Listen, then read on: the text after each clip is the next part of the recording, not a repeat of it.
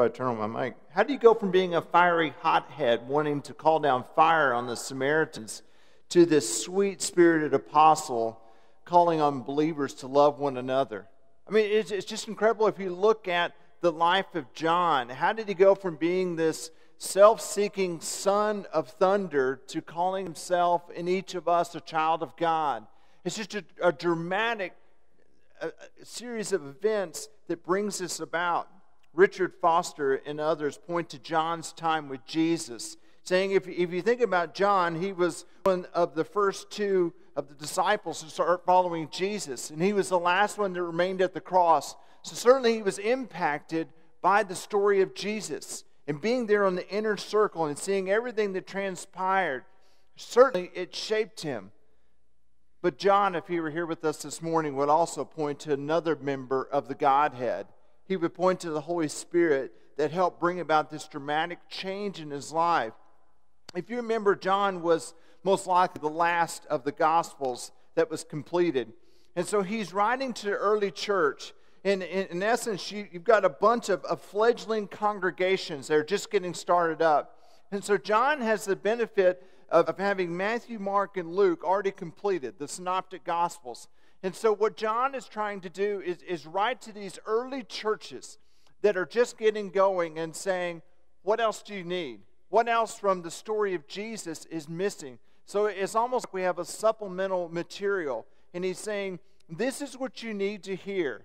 And so as we take a look at what he's doing, what the church is dealing with is that some believers, the Gnostics, were intent on kind of watering down the gospel. So that's what John's dealing with. Also a lack of unity and love that he's trying to address. And this lack of unity and love is playing out in the life of the congregations to where they can't go out and advance the kingdom. And finally, he's addressing anxiety over the future. Everyone was worried about, if we stand up for our faith, are we going to be persecuted? So I'm glad that these three things we no longer have to deal with today as a church. Well, of course we do. So John says, I've got to address this. And so I've got to, as I'm writing my gospel, I want to tell the Jesus story in a way that's going to bring about this life transformation. So John's solution, a better understanding of the work and the wonder of the Holy Spirit. If you look at what John tried to put into his gospel, he talks more about the Holy Spirit than the other three synoptics combined. And so John says, if we're going to understand what it means to be the church, we've got to understand the Holy Spirit. We have to understand what this is all about. And so for John, for us to have life in community, we've also got to have life in the Spirit. I have to tell you, maybe it's just me in my upbringing, but every time we start talking about the Holy Spirit, do you guys get a little nervous? I mean, man, we're talking about the Holy Spirit here, and generally our fellowship has kind of defined theology of the Spirit based on what we don't believe, not really what we do believe. And so as most of us were kind of raised in one of two types of churches. The first was, well, the Holy Spirit is the spiritual equivalent of Pandora's box, right? And it's just better not to crack the lid even a little bit on that, because if you do, it's going to lead you down the road, and before you know, you'll be snake handling with the Pentecostals. And so it's just better just take a step back and let's not open that can of worms. Let's just leave the Holy Spirit alone.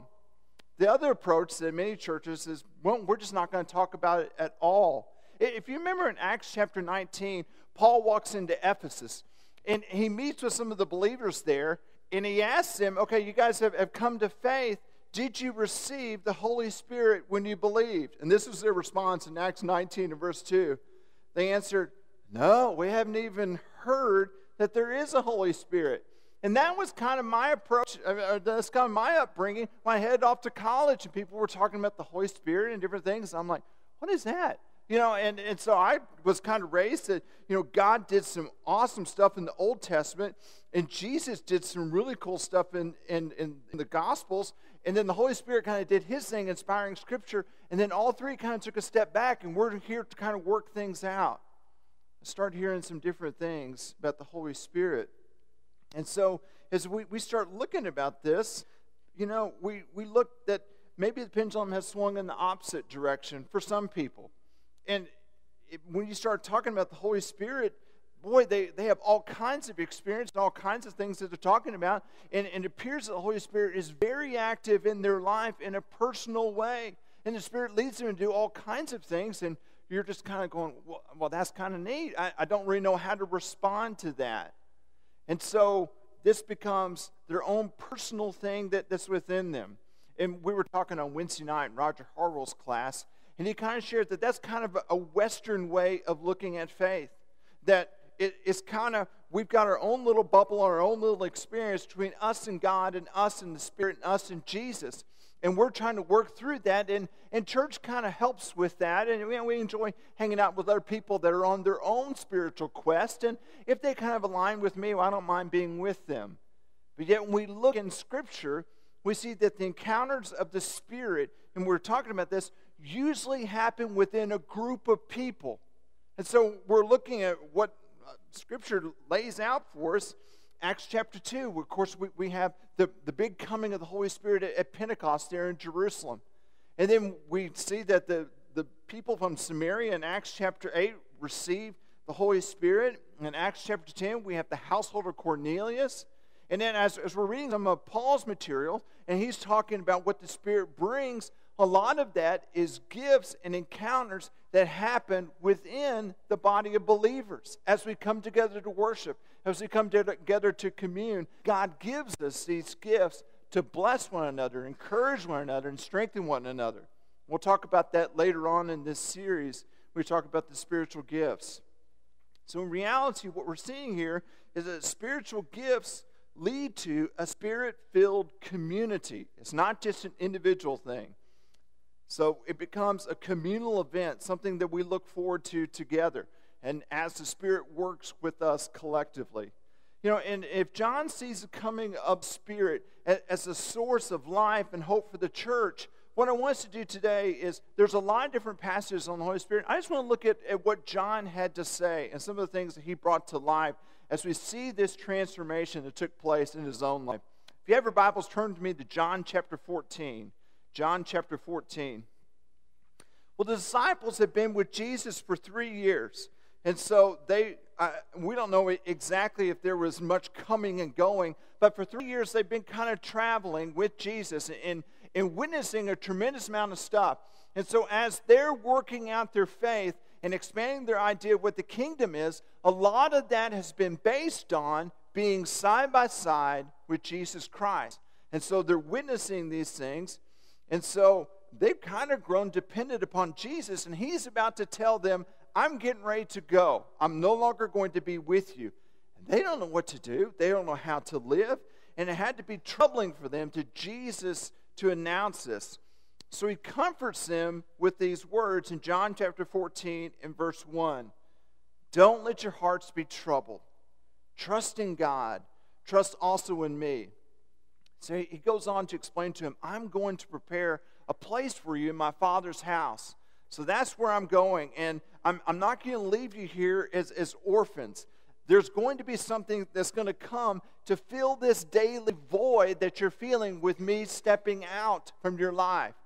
And so the daily presence. So God's going to send His Spirit to indwell them. And when this comes to pass, we'll see at Pentecost, the Spirit-filled community is about to emerge. And so we have these people that are very close to Jesus and have been following around, and those are going to serve as kind of a starting point and a catalyst. But this thing is about to take off because the crowds have been following Jesus. Some come in for a while and some leave. But it's about to change everything when the Holy Spirit comes to be a part and shape this faith, this Spirit-filled community. Well, what are the marks of the Holy Spirit that John tries to give them to get ready for this coming to be a part of them? The first is obedience.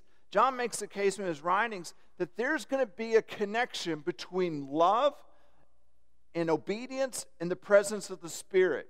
So let's see how this kind of ties in with John 14 and verse 15. If you love me, you will obey what I command. I will ask the Father, and He will give you another counselor to be with you forever. So if you're buying into what's about to happen, And you're going to witness what I do on the cross on your behalf. And when that sinks in and you see the power available to raise me from the dead, if you're going to push all your chips onto it and say, I am in with you, and God, I love you, okay, you're going to obey my commandments. You're going to bring your life in alignment. He said, then I will bring a counselor to be with you forever, the Spirit of truth. The world cannot accept him because it neither sees him nor knows him. But you know him, for he lives with you and will be in you. So in essence, we confirm the presence of God by how we, as the body of Christ, live together. Does that make sense? And so the world's not going to understand that. But obedience brings about the Holy Spirit. But the Holy Spirit also brings about obedience. Kind of a hard thing to understand. But the more we're in tune with what God would have us to do and following after His ways, the more the Spirit takes an active role in our life. And the more the Spirit is active and working in our lives, the easier it is for us to understand truth and follow after that. So they kind of dovetail in with one another. So if we love Jesus and are so consumed by His love that He first demonstrated for us, we'll obey God's teachings, aligning our ways with God's truth. Think of it like a stereo. Almost if we can tune in to God's frequency and say, that's the station I want it to be on, with our Heavenly Father, following the life of Jesus and the ways of the Lord laid out in Scripture. We're saying, okay, God, you've revealed to us what it looks like to follow after you if we follow after what Jesus did. Just try to do Jesus stuff in our lives and see what's laid out in Scripture and say, that's what I'm going to go after. God says, I can give you an extra measure of your spirit, of my Spirit, to help you accomplish that. So we have this obedience and love in the Spirit all coming together as one. And so people start seeing that. And folks can't put their finger on it, but there's this spirit about a church or group of people that's just different. And so they may deny our Heavenly Father, and they may say, this isn't going to serve as a guide for my life because I don't buy into your version of truth. But they can't deny that we buy into it, that we're following after Jesus Christ, that we're Christ followers, that has so consumed us because when they're around the body of Christ, they see something different, something they haven't experienced on their own. When people are around this group of believers, they should pick up on the fact that we're different. Our language should be different than the world around us. Our marriages should model the love that Christ has for the church. Our children should be following in the ways of the Lord. And our work ethic in the marketplace should be second to none. People should see that we're working not for our earthly bosses, but for our Heavenly Father. And so there's just something about it they can't quite put their finger on, but we reveal to them it's because of our love for our Heavenly Father and the Spirit that's working within us. The way that we love, the way we encourage, the way that we serve out in the community bears witness to the faith and what God is doing inside of us through the work of the Holy Spirit. So it bears witness to the presence of the Spirit among us. 1 John 3 and verse 23 and 24, John says this, and this is His command, to believe in the name of His Son, Jesus Christ, and to love one another as He commanded us. Those who obey His commands live in Him, and He in them. And this is how we know that He lives in us. We know it by the Spirit He gave to you. So if we are not only obedient, people are going to see that there's less and less of us showing up and more of the Spirit coursing through our veins. God's taken a root in us. And so that becomes the first marker of the Spirit within us is this obedience. The second thing that will begin to show up if we are a Spirit-filled community is power. You know, going back to the upper room, Jesus tries to put them at ease. And just because He's returning to the Father, He says His ministry and this ushering in the kingdom, all the stuff we've been doing, He said, that's not going to just stop and say, man, we had a good run. Wasn't it awesome 3 years? He said, no, this is going to not only continue, it's going to get ramped up. Look in John 14 and verse 11. Believe me when I say that I am in the Father and the Father's in me. or at least believe on the evidence of miracles themselves. Okay, so you know me and God are together. I tell you the truth, anyone who has faith in me will do what I have been doing. He will do even greater things than these, because I'm going to the Father and will do whatever you ask in my name, so that the Son may bring glory to the Father. You may ask me for anything in my name, and I will do it. Wow. What he's saying here is we can start doing Jesus stuff. What did Jesus do? He healed people.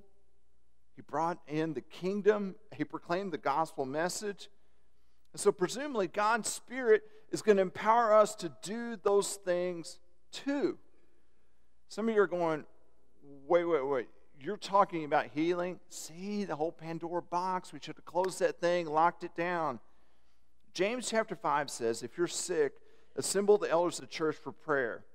There's power that comes out of this righteous assembly. Do we believe what's written here in Scripture? Or we just say, well, it's just kind of a nice notion? Do we literally call upon the shepherds to come over? Do we believe that there's power in there that we can't access on our own? Now, I'm not saying we look at this as a checklist. Assemble elders, anoint with oil, lift up righteous prayers, receive healing, done. I'm not saying that that's the way it works, but nor am I willing to dismiss the power of God that I have seen show up in assemblies of God's people in His community beyond anything that can be experienced out in the world. I know of churches that have prayed for properties for years that were not on the market, and without solicitation have owners come up and either offer to give that property to the church or offer it at a reduced market value. I know of missionaries' homes that when a large jungle fire came through in Africa, only their house was spared around that. Stuff that you just can't quite explain. I personally have received funds for mission projects that I've received from people that I've never met, that have called and said, can I go to lunch with you, and hand me a check and say, you don't know me, but I felt like that the Spirit was putting on my heart to give you a check for what you're getting ready to go do. If it fits into His plan, if it brings glory to His Father and advances the kingdom, Jesus says there is power through the Spirit to bring it about. I have to tell you, there's nothing more convincing than when you see the power of God show up among us. When there's things that transpire that we can't explain, sometimes that we can't even imagine, but it's not of our strength. It has to be a God thing. That's encouraging. We see God's power. And finally, the coming of the Spirit, I believe, brings peace. This is not the sort of peace that we kind of search after in the world, and we talk about getting peace talks together. As you think about it, the Pax Romana began with the ascension of Augustus in 27 BC, and it kind of marked the end of the Roman Republic and the end of all the civil wars. And this continued from 27 BC to 180 AD with the death of Marcus Aurelius. So technically, during the whole ministry and time of Christ, they were under peace. In the Roman world and all of the provinces and stuff, they were at peace. But this peace was brought about and was won and maintained at the point of the sword and the spear. But that's not what we're talking about here. The peace that's promised by the coming of the Spirit doesn't necessarily bring an end to political turmoil that we see up in Washington, around the world. It doesn't end economic upheaval or racial tension or even international terrorism. It has the power to. But what Jesus is talking about is an inner tranquility within the body of Christ that people around don't understand. When our world should be coming unraveled, we have a peace that passes understanding, that comes from the Holy Spirit within us. John 14 and verse 25 says this, all this I have spoken while still with you, but the Counselor, the Holy Spirit, whom the Father will send in my name, will teach you all things, will remind you of everything I've said to you. Peace, I leave with you my peace. A peace I give you. I don't give to you as the world gives. Don't let your hearts be troubled. Do not be afraid. The tail end of this section, John includes a story that's left out by some of the other gospel writers. On the night of the resurrection, you can imagine, a couple of them have heard of sightings that Jesus has been raised from the dead, but they're still scared to death. Where are they? They're back in a room, and they have the doors locked for fear of the Jews. They're afraid they're going to be captured, arrested, and perhaps crucified as well. Everything about their life is unstable. They don't know if the ministry is going to continue on. They don't know if Jesus is going to return to them. He says he's leaving them.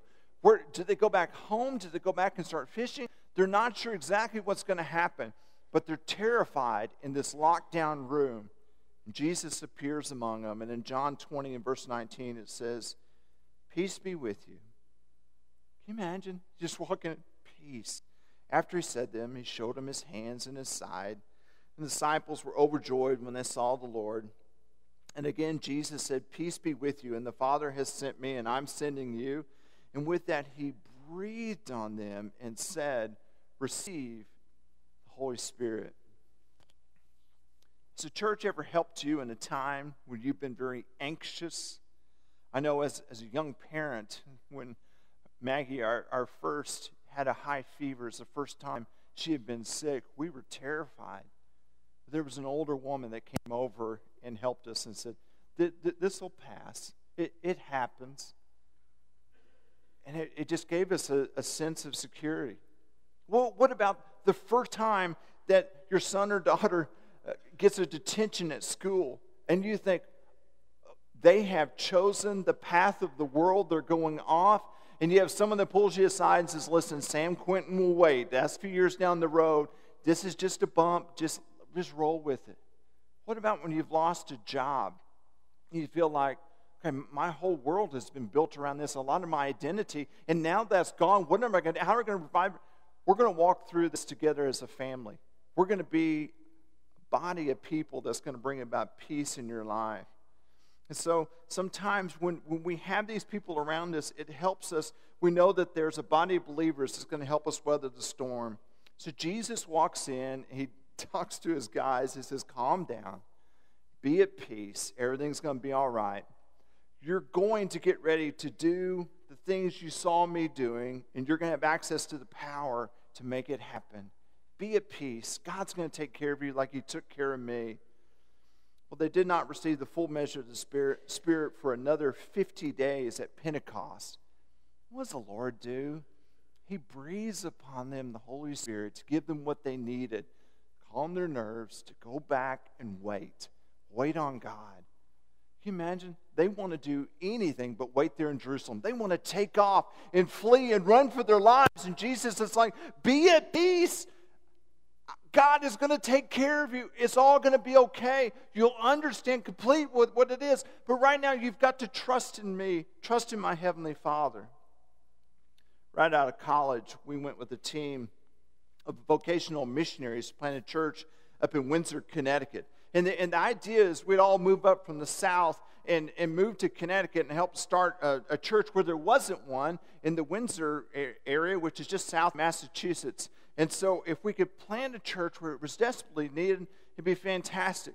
The problem was some people immediately, especially the ones that had already been established out in the working world, were able to hop into the working world pretty quick.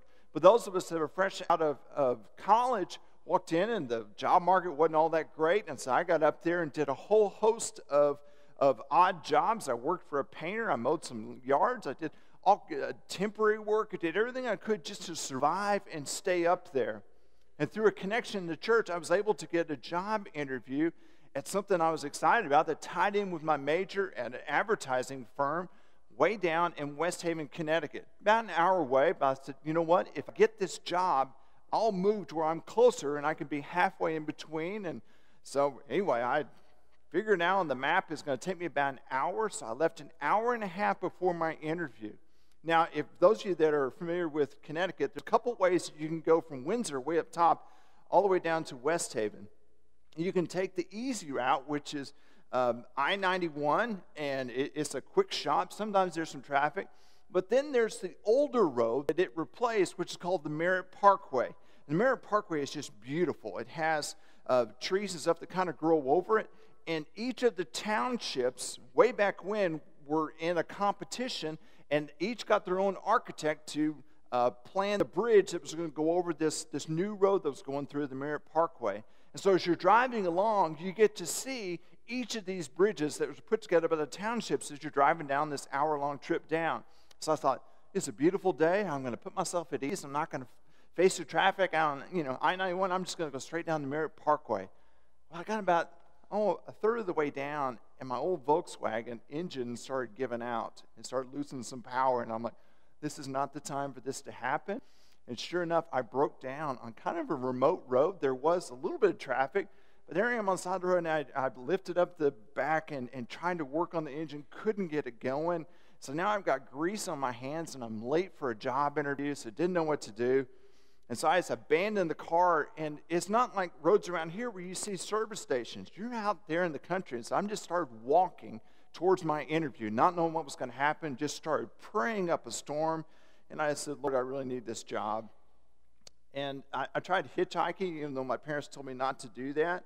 But no one would pull over for me. I guess I looked kind of scary in my suit, carrying a leather binder. I don't know why. No one pulled over. But about 45 minutes in, it seemed like a lot longer than that, a gentleman pulled over on the side of the road. And so I'm like, well, great. But now it's kind of scary because you're like, who is this guy that would actually pull over and help? And so he rolled down his window, and he introduced himself as the preacher of the Stanford Church of Christ. And I just kind of looked up and just smiled and said, God, what are you doing today? And so I explained to him what was going on, that my car, he goes, yeah, I saw your car further up the parkway. He said, let's not worry about that. Let's just get you to your interview. He said, I do have a mechanic that I know that's in New Haven. I'll call him. He's a brother in the church as well. He'll come get your car and tow it. I didn't know any of these folks. I handed him my keys, and he said, all right, let's go. And so he takes me, and so by the time we show up at the ad agency, I'm an hour and a half late for my interview. This is before cell phones. I couldn't exactly call anyone. So I walk into the ad agency, and I went into the restroom. I just washed my hands, washed my face, tried to fix my hair a little bit. And I walked up to the receptionist, and I said, well, I'm here for an interview. Is Tom Curtis available? About that time, the phone rings, and she picks it up, and she said, just a second, just have a seat. And so I went and kind of sat down. And while she was on the phone, it wasn't 30 seconds later that doors of a boardroom opened up, and about 10 people filed out. The last person that came up said, hi, I'm Tom Curtis. You must be Brad Cox, here for an interview. I'm sorry to keep you waiting for an hour and a half. If your references check out, the job is yours. I said, no problem at all. I winked at the receptionist, and she just started cracking up, and I followed Tom and got the job. I have to tell you that when I got home that night, I wish I could tell you that my car was great. The engine was toast, and I had to get another one. But when I got home that night, I felt a sense of invincibility, and not in an arrogant way, but a way of saying, Lord, if I'm here and I'm on mission for you, and I'm giving my life in this period of my life for you and what you want to do, and I'm trying to be obedient to you, I know that I can be at peace. I know that there's power in you do things that I can't explain. And I know that even though I'm not connected with anyone else in this state, the body of Christ is there. The body of Christ is powerful, and there's strength in community that can't be explained by this world. And I just pray that we truly can be a spirit-filled community that witnesses to others. Let's pray together. Lord, we believe on the day of Pentecost that power from heaven came down. We believe that that power was of you, O Lord, turning despairing doubters like John into dynamic disciples, energizing them to be witnesses of your Son, Jesus Christ, in a very secular society. Lord, we believe in the indwelling. Help them to see what your kingdom was all about, and help John set aside his agenda, grab a hold of your agenda. Lord, we believe that that same power of your Spirit is available for us today in the Twickenham family. Lord, as a community, fill us. Lord, that we may be convicted of our sin and choose righteousness and obedience. Fill us, O Lord, that we may trust in your power to accomplish your mission. And fill us, O Lord, that we may be agents of peace in a turbulent world. And this we pray. Amen. D.L. Moody said this: you might as well try to hear without ears or breathe without lungs as try to live a Christian life without the Spirit of God in your heart. This morning, I pray that if your heart is wanting, you will not leave here until you get some wise counsel and have a brother pray over you. Our shepherds will be available in this lobby over here. I pray that the Spirit will guide this congregation. We truly can be and experience life in community.